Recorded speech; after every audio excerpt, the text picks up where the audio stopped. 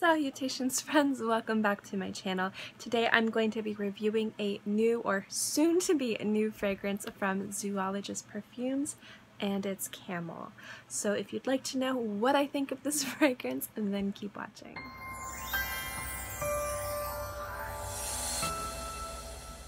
First, if you're wondering, this hasn't been officially released yet. It's scheduled to be released in December 2017. Victor was kind enough to let me purchase the bottle ahead of time, so thank you so much, Victor. I did buy this. I just want to throw that out there. I know that this review is coming about a month and a half earlier than the release, but I did want to let you guys know that I did purchase this. So I wanted to talk to you guys about this fragrance and review it, and that's what this video is going to be. So let's get into the fragrance itself. The fragrance itself is from Christian Carbonnel, and he has the same nose behind the new formulation of Panda. Now I did do a review of that. I will link it below if you're interested. And I'm really excited to see him take on another fragrance with Zoologist. As you guys know, with Zoologist, Victor works with some of the most prominent noses in the community, some fantastically, exceptionally talented people to create a really beautiful, unique, conceptual, and cohesive line that is Zoologist. So whenever Zoologist comes out with something new, I'm always not skeptical, but really excited to see how it's going to fit in with the Zoologist lineup. So Camel is definitely one of those fragrances that I was really excited for, especially when I read the notes and kind of learned about the inspiration behind this fragrance. This is the box it comes in, if you are not familiar. I love Zoologist packaging. The art is fantastic. So let's get into the notes, and I'm going to read them right from here. The top notes are dried fruits, frankincense, palm date, and rose. At the heart it has amber, cedar, cinnamon, incense, jasmine, myrrh, and orange blossom.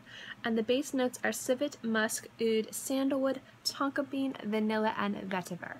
Now when I hear notes like this, I expect it to have a lot of complexity. Obviously there's a lot of different notes, but with things like this too, with fragrances like this too, with this variety of different notes, I want it to have layers. I don't want a fragrance like this to have, I don't want it to be linear. I want it to take me on a journey, and that's what a lot, if not most, of Zoologist fragrances do. They take you on this really beautiful journey.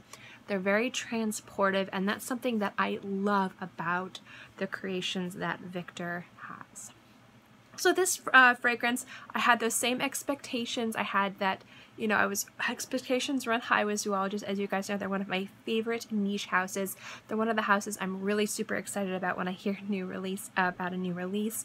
And I definitely had a lot of high expectations regarding this fragrance because of the oud, because of the incense, and because I was expecting something really exotic and transportive. So before I get into the journey that this fragrance takes me on, I wanted to talk to you guys about its performance.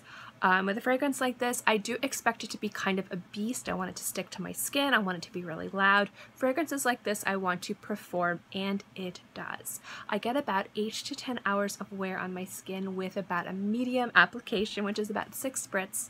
If I apply more, I can get way longer than 10 hours, which is absolutely fantastic. And this has fantastic projection. This is definitely a fragrance that's going to make an impression, but it's not so loud to where it's suffocating. So it emanates longer than arm's length, but it's a really nice intoxicating scent cloud that's going to draw people into you. Now because this is an incensey spiced oriental fragrance and it does project pretty loudly, I wouldn't recommend this for professional environments like class or the theater. But if you're looking for a really exotic, beautiful scent to make a statement, this is definitely one I would recommend for dates. It actually works really well in the daytime and the evening. You can dress it up, dress it down. It's very versatile. So overall, I think this performs and projects amazing. So in that regards, it's super successful. So let's talk about if I actually like this fragrance. And the answer is obviously I do. I purchased a bottle. I got sent a sample of it. I used through my sample. And I messaged Victor. I'm like, when can I buy Camel? I'm almost out of my sample and I need more because it's that good. And he was like, you know, I'll let you buy it early. And I was like, thank you. So when it comes down to this fragrance, I was immediately enraptured upon first sniff. You can definitely say this was a love at first sniff for me. There's something about this fragrance that takes you to the desert, but in the romantic way that you think the desert would be in your head and not how it actually is. It's not dry, it's not hot, you're not choking or suffocating. It's beautiful and romantic and whimsical and strong. It's something fantastic about this. Now the notes that really come out on my skin are specifically the rose, a lot of the incense, and I get a lot of the civet and the vetiver. And the oud is there too, which is really, really nice. Although that there's some kind of creamy, like smoky, like qualities to this fragrance, the dried fruits in this with the incense and the vetiver make it less fruity and syrupy and more of like crisp and dry and almost like hay or straw, but in a positive way.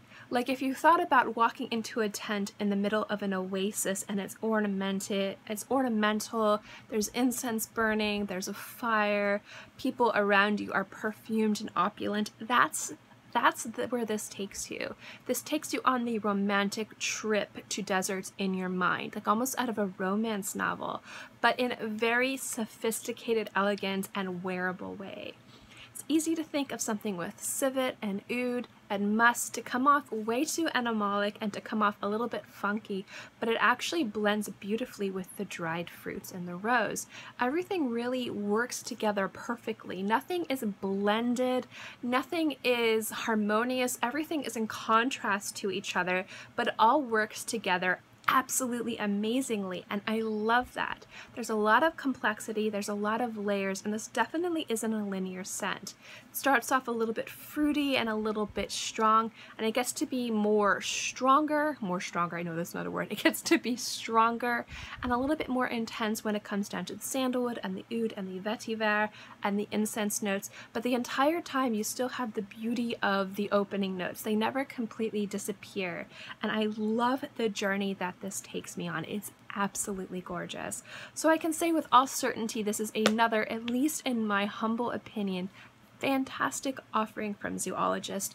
If you're looking for something a little bit more substantial, a little bit more on the oriental side, masculine, strong, rugged, but still transportive and conceptual, this is an absolutely beautiful fragrance from Zoologist, and I am really, truly, honestly in love with it. Thank you guys so much for watching this video. I hope you enjoyed it. As always, guys, if you like my videos, remember to give this video a thumbs up. It lets me know to continue doing videos like this. And also don't forget to subscribe because it's free and I'm free.